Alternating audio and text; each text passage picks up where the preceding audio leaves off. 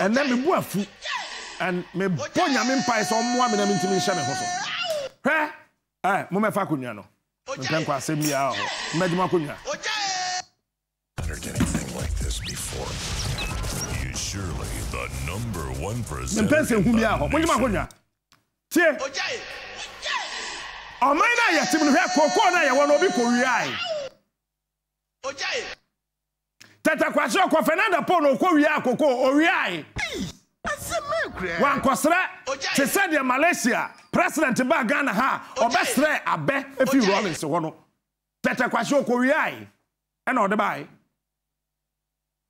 You get it? COCO BOD no osaje for Dr. Kwame Nkrumah time and oye jute factory e wo Kumasi. Wani. Adentra Kwame Nkrumah ye jute factory. Ye dia jute no ye mfanya fertilizer bottle. Bottle ye di COCO gum. You get it? Said ye be ya Ghana say sika bebre. Enfan konkrofo manso enkokra COCO bottle. Ansa ye di bottle ye sisa Ghana COCO ne di agum. It's in the wisdom of Osajefo Dr. Kwame Nkrumah. O si jute factory. And I remember very well time I'm here at Mo Kumasi no. Na your assembly member be wo Kase. Na na down for pa Kase assembly member friend Nana Kofi Butler Nana Butler. Sana friend Nana Butler. Kofi ni dey Nana Kofi Senya. Na down for pa Nana Kofi Senya. And now woman down for back so as assemblyman. Your friend Capito. Oh, I don't know. Sani pa me and saying, oh boy. Ubedi KM boss now didn't say huna. One member who say yes, Ubetu Kumase. Nana Butler. Kofi Senya. Capito as I say. Kofi Senya Swami. Nana Butler Kase. Capito as I say. Now all me and Sano. But King of morning now that time Nana Butler Nana ye Kase assembly member. Me call jute factory woman and I'm no mommy story, no mommy history. Ajiagu. And what you know, Ghana buying copper sika over $48 million US. Yadi kwa yadi. Yadi ko see another factory e Ghana ha. Na ye dia ye jute. Na ye timi aye bottle e wo Ghana. Said ye be ya COCO BOD enkokra bottle biom Ghana. The last time I checked, we are spending close to $215 million US importing cocoa sacks. Mr. Producer, Gordon Kwekutete, my lovely, able, fantastic, hard-working producer, put the releases on. Let me read it to the listeners and the viewers. Let them see how useless we are gradually becoming. Sir, yetimi when you are buying, etimi a pesika, asan di akoye COCO bottle factory foforo. Ebe Ghana. Fellow Ghanaians. Adana me twodi na me se me kakai niema Ghana ya aka nwura mu ni bi na me kai se bottle factory aka nwura mu. Na bibi ni grabe de wiase. Me busa aban mu pani bi o say ye captain, to be honest with you, I have forgotten. How can you forget over $40 million US company? Yes, you. Infidia ye say du gum ina ye de gum awie. Onua. Or say ni wura fi. Ghana for look me in the eye. You see me? Those of you on TV. You feel me? See my eye. Anda, you feel me? Smart. The king of morning shows. Say on my to aba, I say we me can tree. Club ya sante kotoko hene. Otumfo pokuare the second and a kai. Or say on my yi kwase asa hene a wo ho hene wo. Ma me kan be fa twi ni mra fom. Go be hene wo. Otumfo pokuare na kai. Na odi ma hene bi asem. Or say the person chen say what oban to aba yi kwase asa o medi won so a amanfo no ho keka won. Who ko nsu a wo ho kekao wo didi a wo ho kekao wo ntimi ntrase wo ntimi nna wo ntimi nnom wo ntimi nkọ wo ntimi ma wo de na wo adwene mu ayebasa wo masku fees wo ntimi ntua wo yere choponi wo ntimi yi wo ayebasa because on mine yi kwasia so onye ma hene nyame na mkan otumfo pokuare the second na kan You get it? If you don't get it, forget about it. Ojai. enti ya crab bottle Ojai. ya da crab cocoa bottle because obi cat e wo so tie the enti aga na aban Yesu se Ojai. Ukraine Russia Ukraine war ne tete ye ne se ya kra niam ne free ho a obi wo percentage wo so Ojai. Anti Ghana yeti we yentimi ndua hwit Ghana yentimi ndua wio Ghana yentimi ndua bro awo kra ebro efri Ukraine ebro Gomua enclave Gomua West constituency nkoa betimi afidi the whole Ghana ebro ayina me makao Gomua for munya ready the right time is coming you will get a better MP me say ebro Gomua West nkoa from apa Joma eba apa eba nkamu enyemie Gomua ogwa Gomua takwa Gomua mankasim Gomua dabisu Gomua techimai Gomua hiem abamukrom hasode kokofu the rampon that enclave alone yenya president odwia You get it? any agric minister onim nyansa Gomua nkoa betimi amanyaburu abehead the whole Ghana now watch this ebro na yekrafi Ukraine ba Ghana no Ojai. asase na yedua so say ebro no 200 acres You get it? I have just taken my time to research into the importation of maize from Ukraine. Asase na wodua so ebro me yenye kokra no 200 acres pe. Se wunye nipa 200 e wo Gomua. No obi adua 4 acres a. Ye be how many acres? Oniamachi o. Ye be kra bro biom. You get it? Pe Jimmy Ford de obu ni papa dan tugu no de asase che ne mpena. Na bibini grabe de wiase. Wa Jimmy a dan na papa wudi agya wo no ubutugu. No de get it? asase na che Winifred. So wa bona hem ba ko. Ti Winifred ji asase ne ko. Na da na on fa dan ni nsiso nche no. Esoro kwasia na esoro nyansafo. Me da GH boy, we be di lunch ne. Go be peche. Afei producer fa dem to so. Ojai. Tie. Where 24th July. We be 2008 di en mboa. Aha, me kai pa. India sack manufacturer Ganges Jute PVT Limited signed a deal on Thursday to make jute sacks in Ghana as part of efforts to remove bottlenecks in cocoa shipments. Officials said in Accra. Ganges signed a memorandum of understanding with Ghana COCO BOD, the industry regulator in the world's second biggest cocoa grower, to build 1 million jute bag stitching factory as a joint venture in the second largest city in Kumasi. It will be first jute sack factory in Ghana since a previous manufacturer run by a local operator went bust years ago. Since then, COCO BOD has had to import sacks from factories abroad, including India, where the fibrous jute plant has been cultivated since ancient times. Adewaye 2008, 24 July.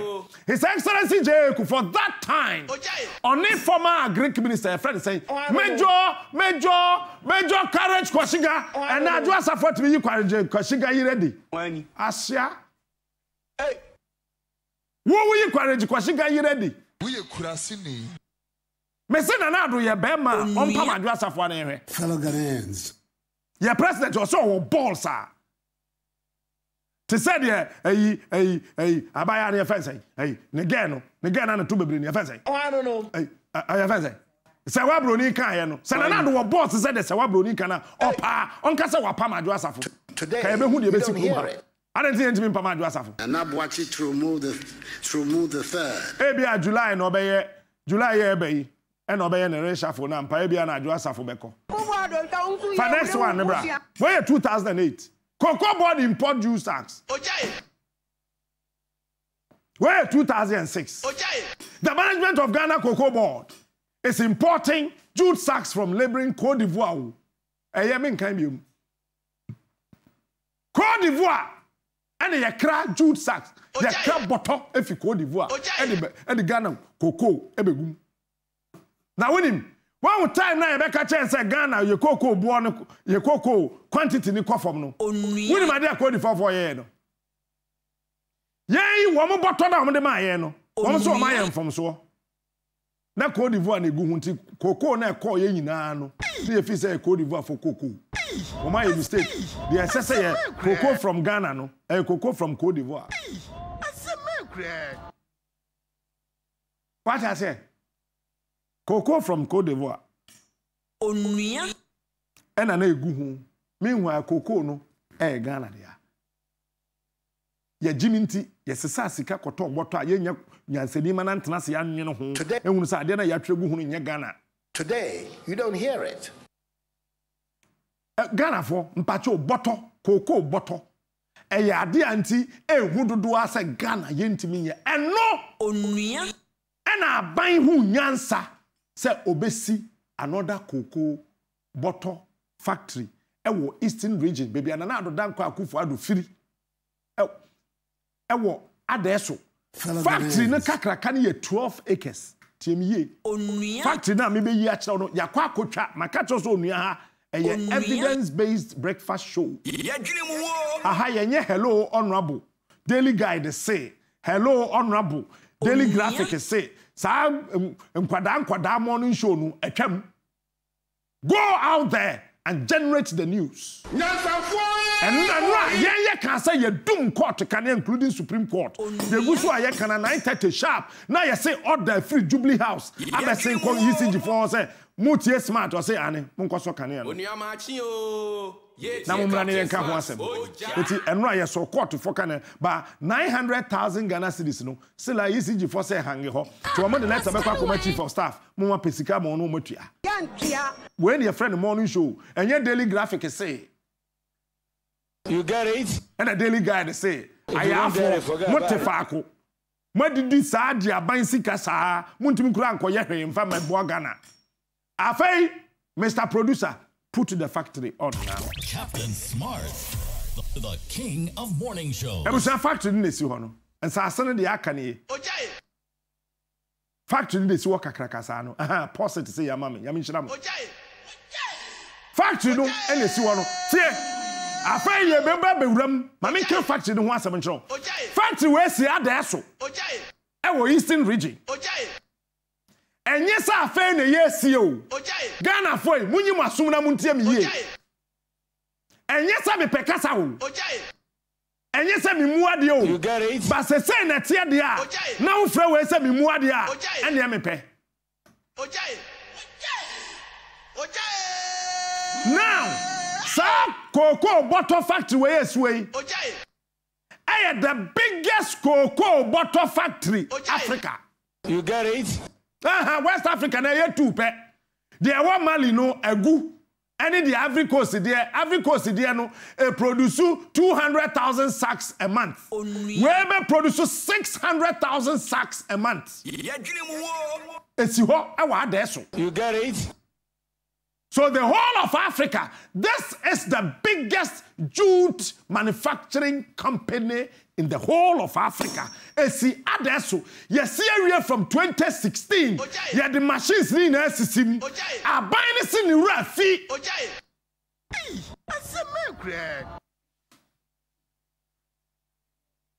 Nanado aban say ni rafi sa factory we ehye wuram. Meanwhile, and Kofoya factory we are now buying the same post because you one district, one factory. We kurasini. Obi anka nchina make. Ya kokan ya say ya no ya. Kwekwado, come three take me. Fellow Ghanaians. Kwekwado, me ma make some nchiro. I don't hate you and you know I don't. And come in risk my life. from 2014 to 2016. Onua. Menana Jo. Onua. Looking for vital informations for you to be able to speak to the international community on issues happening in this country. Onua. Kwaku Adwei, Adu Gengeng, Adu Preman, me, I don't hate you. Fellow Ghanaians. What you say? Anka ye frɛ me sɛ mɛ deputy minister no come here. Ojaye. Kabana me did deputy minister. You get it? Ding. But I said no. You need somebody to look into your eyes and tell you the truth so you can fix this country. Ojaye.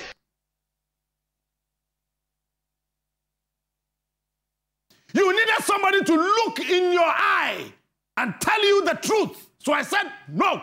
Ojaye. Okay. Kodingo Mwadisi, me say no. And your position, Onua. you need to know what's happening on the ground. Down there. So you can fix it. So I want to be behind you and tell you the plain truth. You get it? When we election we you know. Yeah, ba ye mebusa osika. Tie ye nkwasiafo. When we ba me catch one ya catch so man 200,000 Ghana cedis. Na yan fanko constituency na yan ko sorte nkrofo. One na wo pe won asem. Me, I don't need money from any government. Hey, I refuse the deputy ministerial position. I refuse an MCE position. Whatever positions that you said in, I said I don't want it. Ah, come on, ye papa chen. Come on, I only land cruisers don't want more. Hey, me a guy bruta. Hey, me a bruta. Me a guy bia. You get it? Na come in kwaya me faso. But the point is that it is not about my interest. It's about the supreme interest of these beautiful, wonderful, God-given colors. Red, gold, green, with a black star in the middle. Guarantee. Guarantee. Nana, guarantee. Fellow Ghanaians. But, and now, factory we si wuram. Patwa san fabrabim. Onua. Afe ye wuram yanko. Aha na ye kono. Onua. We ye won mesi dan no, be ye factory no kura dan ana omutitim. Wani. And omo ye restaurant we kan patwa pause. Nkrofa ba be didi wom. Wani. Workers no cafeteria. Oh, I don't know. Wo ba no abedidi. Wani. Na wo ko patwa rolli. We and hwehwehwedi na papa no I started say. Say kwa. Ebucha factory ya ebetu ama ya ye COCO BOD. And I can transformer. Onua. Ebe ma omo power. And na one nwura etwe mpena no. Cables ni na sesa won transformer. Where we are there so e wo eastern region. Factory where esi there so e wo eastern region and somebody is sitting here in Accra and talking rubbish. Onua. One factory there si one it's almost 300 meters square. Transformer. And I can wura hosan Ghana for. We enye daily graphic see o. Enye na chronicle kra daba. Me wo bi acho. Enye chronicle say we Onua TV, Onua FM say. Onua. Property of the Electricity Company of Ghana, indeed. Onua. Yeah, you go try factory no. And so ade na esi ho no, almost 6,000 gallons of water pumping every 1 hour.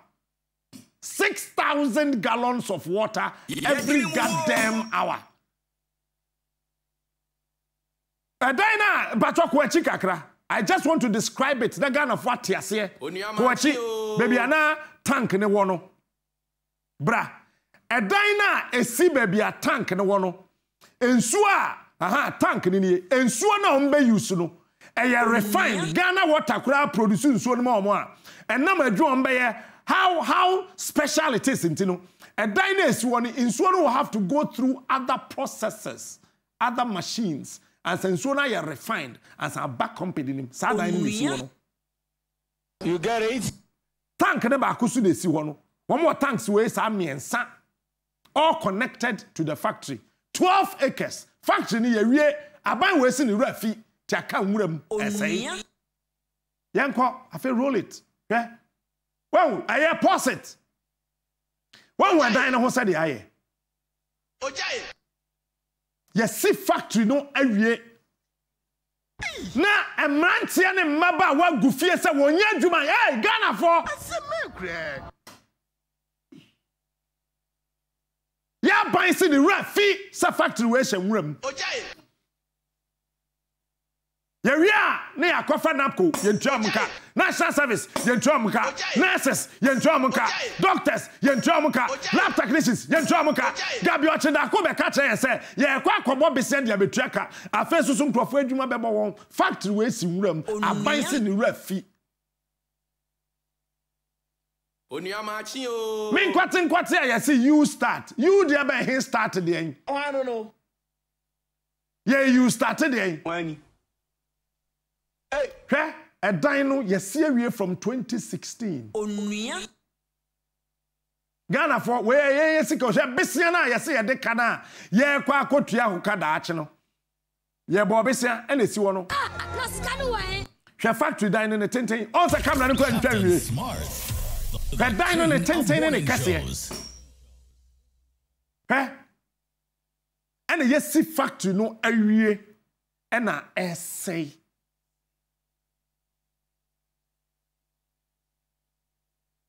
hɛ ukɔ afom ba no apɛ baabi akɔ home Onua. hwɛ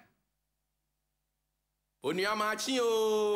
ko anim eba no I will describe it to you hwɛ more radio no I don't even know how to describe this to you just log on to Facebook and have a look at it well factory no walls ɛnyɛ nkwada wall o Onua. wall na ɛsɛn do hwɛ wall no na enwura concrete walls so ɛna enwura afifiri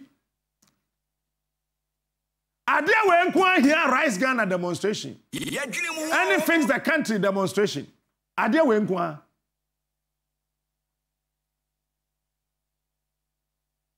when I asked I was told say factory we be for mainstream workers nipa 2,000 Onua. direct employment aye nipa 2,000 1 2 3 1,000 1,005 1,008 1,009 1,050 1,999 2,000 When? what the one we be dua jute ka ho a e be fa nipa say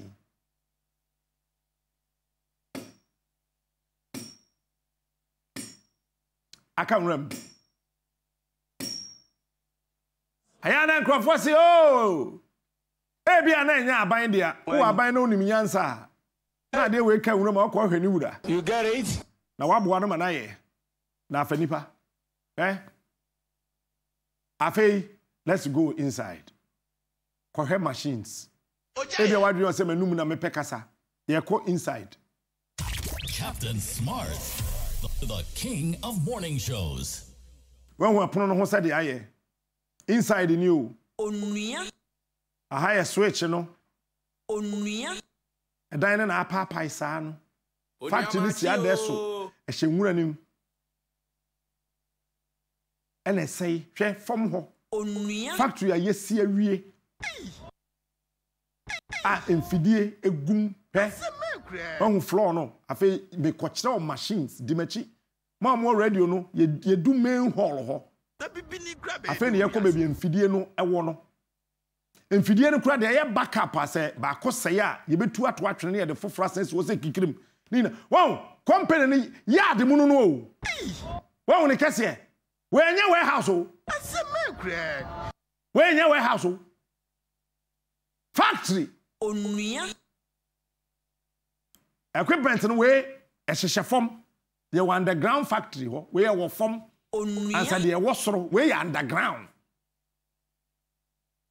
underground equipment ehyehyɛ asase ne tirim Oniamachi o. we ewa asase ne tirim to wo hwɛ yard ne mu a wadwen yo sɛ hoda hɔ kwa dabi enna hɔ kwa machines ne hyehyɛ fam so pa no waba soro no waba yɛ adwuma wo po a no wakɔhyɛ fam hɔ din na yakata so na cleaners na tumi clean ho na ho ayɛ kama Oniamachi yes asi Ghana to produce 600,000 jute sacks every month 600,000 Bibini ye they nipa. expand there na etimi produce over 3 million jute sacks. That's a milk. You got it. Hey! Ojai. Afeyan kwara mfidie na nkasa kura. We kura de hyehye fom to hunu ye. Ojai. Machines in the sisi won.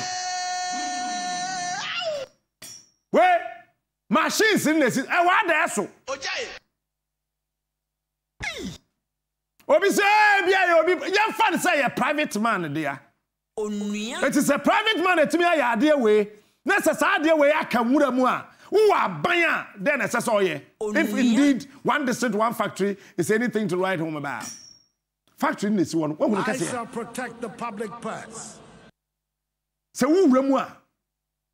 Where achna? Yabasa to aso. Onua. One factory ni kase. Factory where aka wuram. Na banya ka kira me se nwura fi. Wani.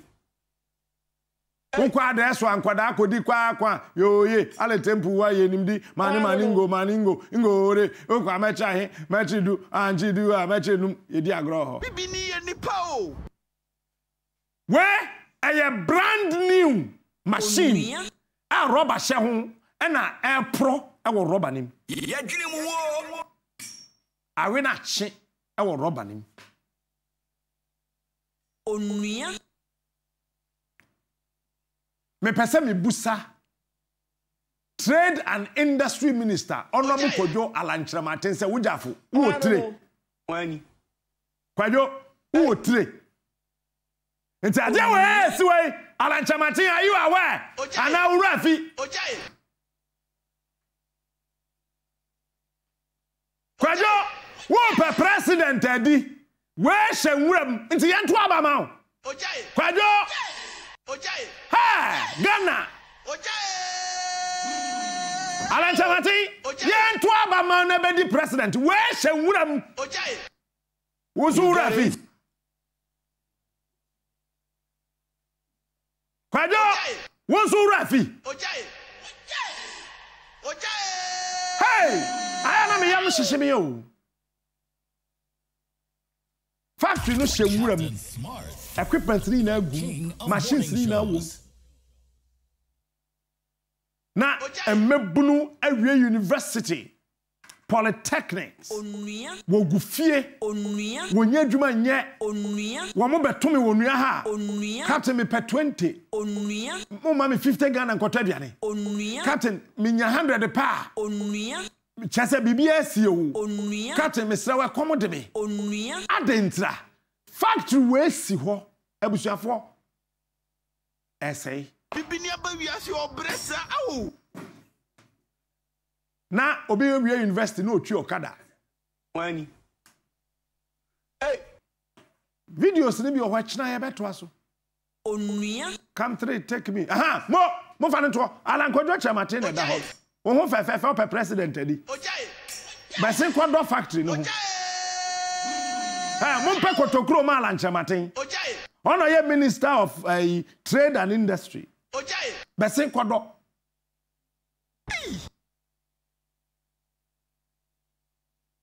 ba sin Alanchiramaten ba sin kwado factory no Ojai.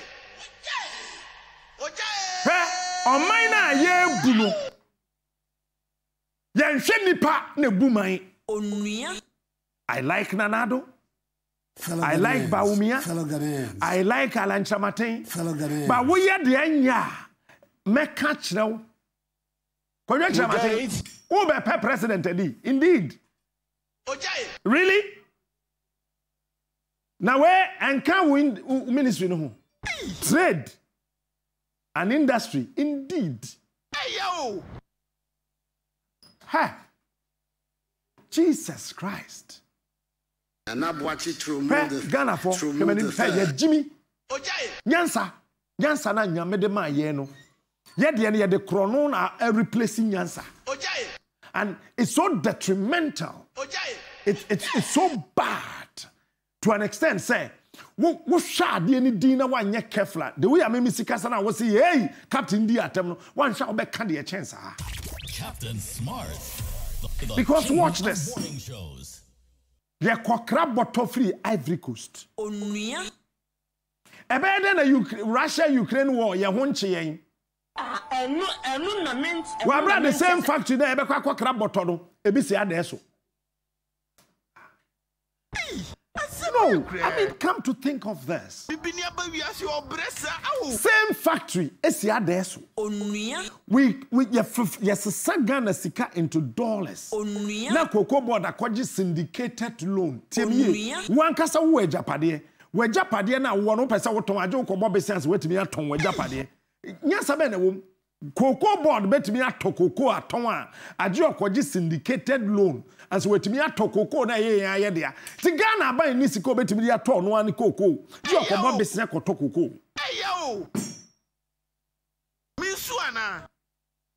Na ya sesa sika koto boto e wo Ukraine, ya koto boto e wo India. Well, bra, the same factory.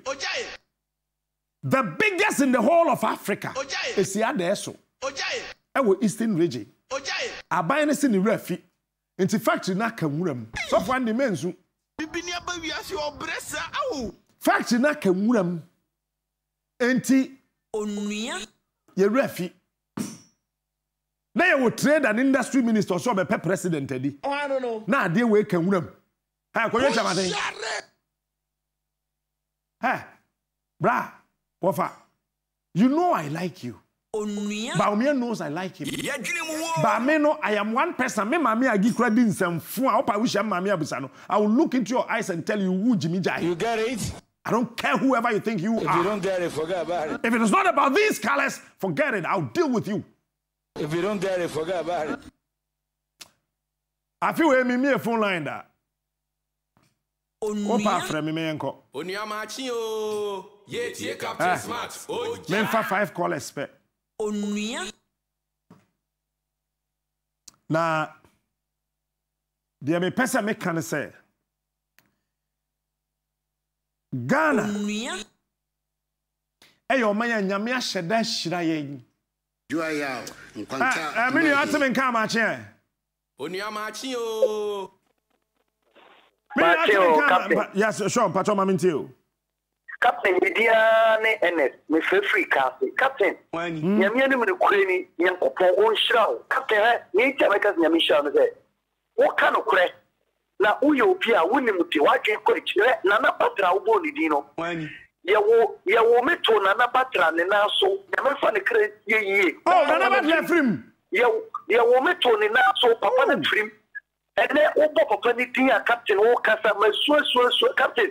Nyame what Captain Nyame oh Papa Nyame ma watamfo Nyame mfo ema mfo wani se yewu watamfo be cash on Captain koso na boy tuma som Ghana koso na som Ghana Yankopon Captain Nyame di je wuro Nyame asamna afro no asamna afro no me ni atime nka maache yeah Captain the road like man for no cathedral the na be nyanyini Captain Miliani na na pompa papa na for commando so show say for bo wa paso papa me fan cha ketlema ene some power some man o yin pemi before man for no Captain no kwana na waka che ni o hwe ye ni anum say kwa me nkoma enwuma na wo biebie no eye dada ehu hia paso woni so ye buta say current we we so e ni ye ni nkata president Mahama ayi eno so e Hey, Omudi Abro, no na ebibio. Then no one is trying to abadima womo. Hey, and never film the country for I rather Ghana for what you say. Mumba yanka tanse when you to a bench at Uncle for Omudi, and the betina boy. Yes, I demonstration more young than that also. What I could probably MPP and this or management. As say that I want to rate a woman, never prove commodina and for so business captain and one of the I'm sure, I'm in for the expert say. Hello. Many amache. Yeah, I'm the Captain. Pacho Mamintio. Captain, I'm in South. Oh, Shroud. I'm going to do the Kojupu. The TV. The TV. Papa, like I say, before the £50 fee, I had to check a book from Balakasa down. And the bit much. I shan't really the American. Is that the Okan? I like Martin, which will ever be president. And the ya dia ha wo papa na untimi nya adwuma na aba de adetwa Captain Yaminto Ngwane. Yamin so my for the next person. This is the only morning show me say frame. Also my more telephone number. Obi to station me so I bought the number by 300 times. Nipa 2 na afre. Obi also. Many atime kan mache. Onia machi o. Good morning. Morning, Pacho Maminti. Mpacho, me ya jama wu free Ghana wa. If you free Ghana, the okano. Say no, how many years from Ghana? And me that wu free Ghana now. I want to say jama wu da dai. Me so anafabia o. Me free Ghana. Me so nyansa na wo timuni di. Edi bo mbra senia. Kafra, I'm for the very last person. I'm for the very last person. Apejabra, Fredo Sumra Nafe. Minia, what's the main car match here? Onia machi o. Minia. When?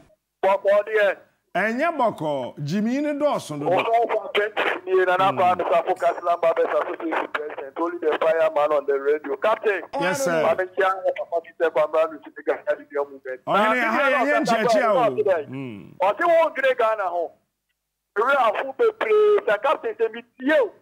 Let me tear black cluster. Let me tear Nano to the Aqua. When that captain on the home. Because you are getting Kenyan Kupo, Paul, maybe we are saying them to Ghana, no, and Kanaka, you. There are two DC politicians, NDC and PPP. Captain Swami, cut your place there. The real was be a garden. The real was be a garden in a Bible say. See to the animal, and they are not the same leaders, NPP leaders, any NDC leaders are more focused on the way. I tell you, I did pay them more but you bet me a year to Martino. Oh no. I do a top bag, and the swat, and also a top pan, hair pan, and the money in chance, and that's on the Lord, you kidding. Bag your bag, I have a farm and come at your factory, my yard, your friend is a poor woman, you are. Near war and talk to your pan in chance, and near Bobraham on a permanent for the question. And I did that station. And you Bema, one word you are near, then putting Kuma, son of the question, my goodness. Oh, Nasakani and Papa this near PPR. Ghana because was thinking, and then the Ghana better from the team. You got it. And then there was just the end of the year, baby. On a more serious note, okay, Alfred, you can join us. My main cast some way na fe enko break him. Okay. We be fine. And you're fine. Okay, Jimmy eni edru. Oh, nada my day. Yes, suba we are simono. Otimi sayade bia edru de wa Jimmy so no kusane. And ya wona make catch. Okay, you are a fine gentleman. Morning ko say kasa. Me men kan hwe no beton ha we late. Oh, dinana. You got it. Someday. The tell say, yes, suba we are simono wan sa Jimmy. Because say Jimmy da ye benye Jimmy anu edru no e wi ase be say. Ba nyame so ma obi anyansa. Sanka ye won penifo adwene ye ho a. We then we see such a factory come rim. And then obi be some say we call Commander Sugar Factory. We say that hey, me call Commander Sugar Factory there ye adwuma. Ma me kan sa mo nchero. Enipa me ne kwaya no produce me no. Ye friend Frank Ejatwum. Ono na ye Dr. Bawumia ne dia ben writer. Ono na produce me ne call Commander Sugar Factory. O te Bawumia office say ya. We share Frank Ejatwum, we share Bawumia busan so fa no mama. 0243. Just no. Aya dem monoma. We say Frank Ejatwum say ya call Commander Sugar Factory there near adwuma. Bawumia nim say na ye adwuma. Commander Sugar Factory ya kan wuram. Alan Chamatin catch a Ghana for $28 million. And the could be out here. Alan, I heard it anyway. Another factory, I can run a word as president as trade and industry minister. Says all the trade and industry will be the president. Wabra, Adesso, factory, you be produce over 600,000 jute bags. I can run. Who you have a catch him so refi? Nonsense. Ejuma no dosun te ana. Won fan so hon fifiri ya so. Ejuma no dosun te ana. Then how am I doing? Master for TV, I'm crying. That's a nyabutre. Like this before. He's surely the #1 presenter.